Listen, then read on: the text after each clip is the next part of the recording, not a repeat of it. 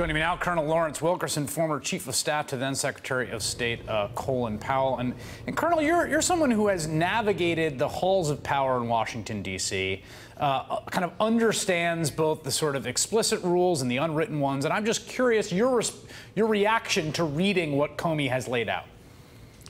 Chris, my reaction to what Comey wrote for his prepared statement for his hearing tomorrow and what the senator from Hawaii said earlier are almost diametrically opposed. I'm not stunned at all. I know the senator was speaking for political impact as well as other things, but I'm not stunned at all because this seems to be, indeed, probably is the nature of the Trump administration. It's like a mafia family.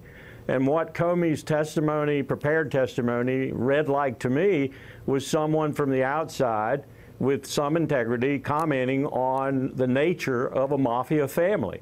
I mean, that's essentially the way I view President Trump now, as a godfather, as the member that orchestrates everything within his team and expects loyalty, honest or otherwise. It just seems like that's the way it is, and it's going to take a while for my political party because they think, as the other spokesman just said, they're going to accomplish all these goals while this guy is running around the White House because he's a Republican. It's going to take a while for them to realize that they aren't going to accomplish a thing, that what they're doing is hurting this country. You know, I want to ask you about that characterization. Do you ever, I mean, you worked in the Bush administration and you've been around other politicians and leaders in Washington. The kind of way in which the president is approaching Comey here, and we now have multiple reporting about having everyone leave the room and the one-on-one ask, is that the kind of thing you're familiar with? Is this distinctly different kinds of norms of behavior?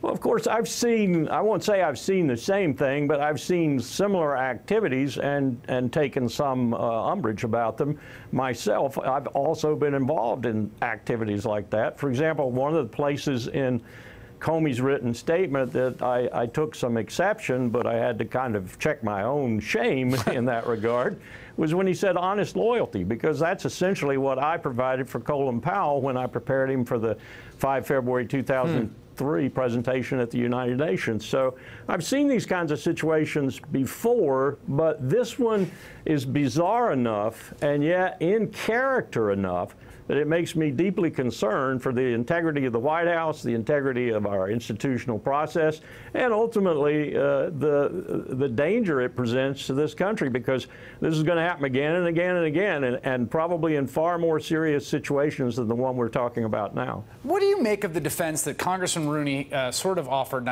I've seen other people offer a variation, which is basically this: the president is acculturated to New York real estate and deal making.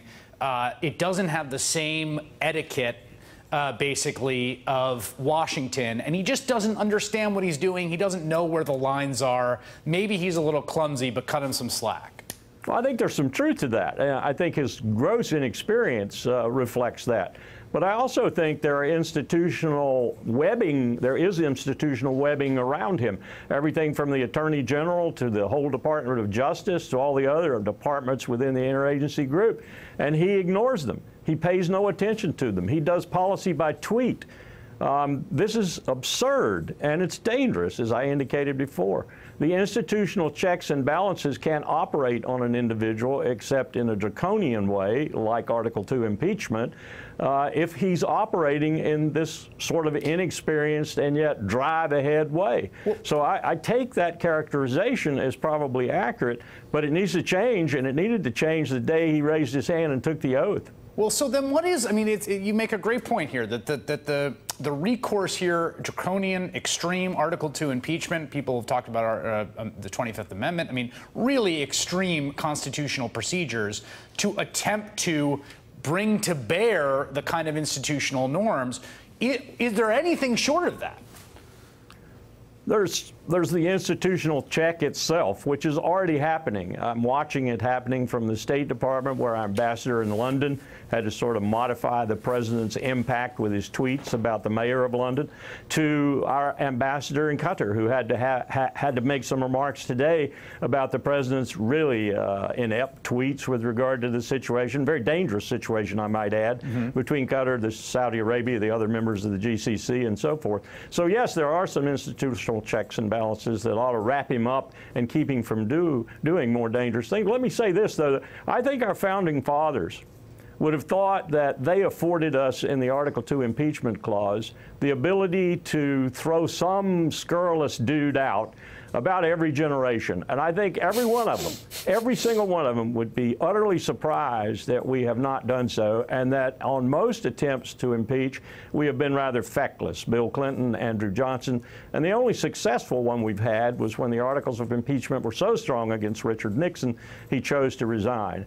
I don't think it's catastrophic for the country to take that action. I think it's healthy for the country to take that action. I want to ask your reaction to this finally, again, because of your experience sort of mitigating and negotiating these different power centers. This is Comey pleading with Jeff Sessions, basically, do not leave me alone in the room with the President of the United States. He says, I took the opportunity to implore the Attorney General to prevent any future direct communication between the President and me. I told the AG that what had just happened, him being asked to leave while the FBI director reports the AG remained behind, was inappropriate, should never happen. He did not reply. It seems that Sessions at some level is somewhat implicated in the kind of unraveling of these norms you're talking about as well. I think so. I think that's an extraordinary display of cowardice, a cowardice in the face of his duty and cowardice in the face of leading his subordinates the way he should. I'm reminded of Dwight Eisenhower's statement, as a matter of fact, apocryphal or not. I don't think it was. I think it was accurate. I think Andy Goodpaster and others have verified it. When Eisenhower had figured out how dangerous a man Allen Dulles was about the 7th or 8th year of his presidency, he said, don't ever leave me alone in the office with that man. That's the kind of thing that Comey was telling Sessions, and Sessions just ignored him, All right, Colonel Lawrence Wilkerson, it's always a pleasure to have your time.